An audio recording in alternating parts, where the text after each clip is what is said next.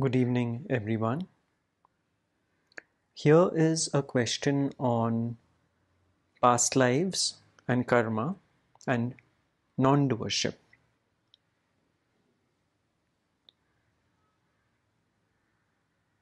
I have watched a lot of your talks about non-doership. They make sense to me, but my mind is finding two things contradictory, and I am not able to settle on one or both aspects. Non-doership says that we are just instruments and God or the source is the only doer. So do not take ownership, which ultimately feeds the ego. However, we also say that whatever is happening in our life, we should face it gracefully as it is our prarabdha or past karma that we are living. If it is our past karma, then in my mind I am totally a doer of it, isn't it? So how do I explain this to myself that it is my doing, but really God is the doer and not I? I hope it makes sense to you.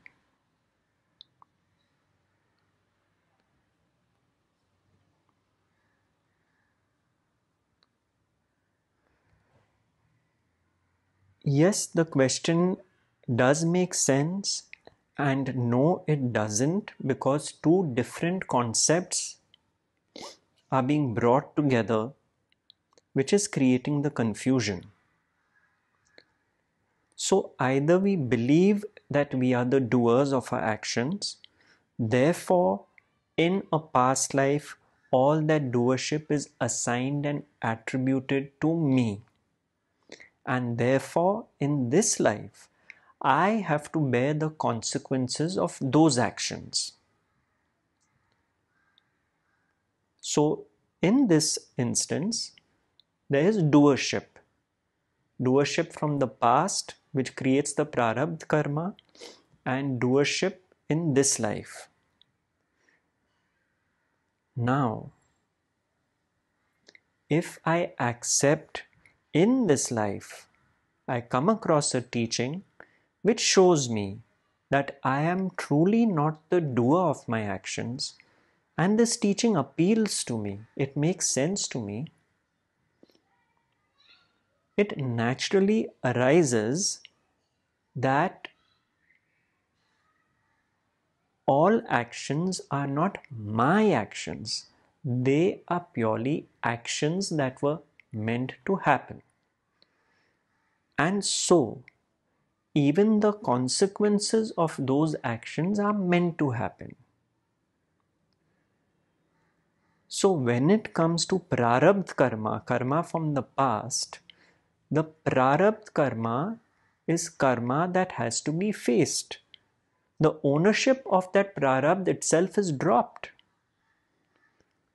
So we are concerned with this life and living this life with the understanding.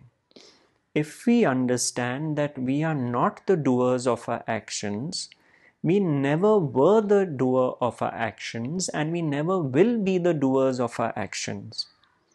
So the load of prarabdha karma will be faced as a cause-effect loop. But in this life, we don't take on this burden of it is my karma that I have to face because I did all those deeds in a past life. Prarabdha is prarabdha.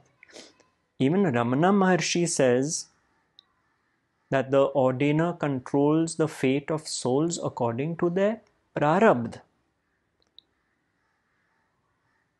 So it is as simple as that. The doubt arises when one questions this belief and one thinks, am I really convinced I am not the doer of my actions, or am I the doer of my actions?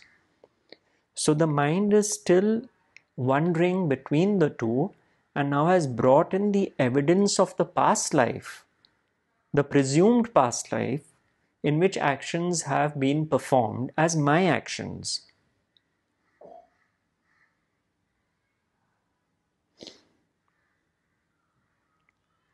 So the key here is the sentence which is there in the question itself. However, we also say that whatever is happening in our life, we should face it gracefully, as it is a prarabdha that we are living. It's as simple as that, you see. Then the mind comes in, and therefore the questioner continues. If it is our past karma, then in my mind I am totally a doer of it, isn't it?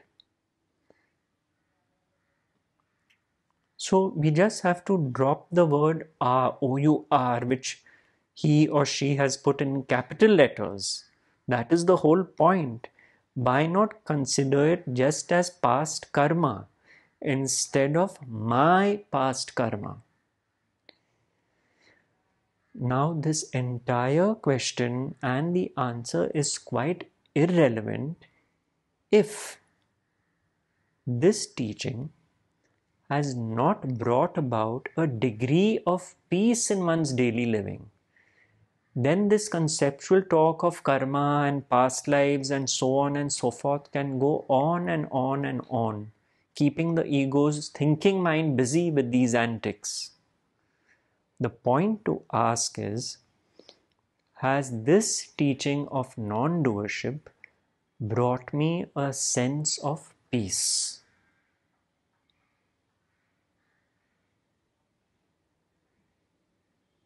Thank you.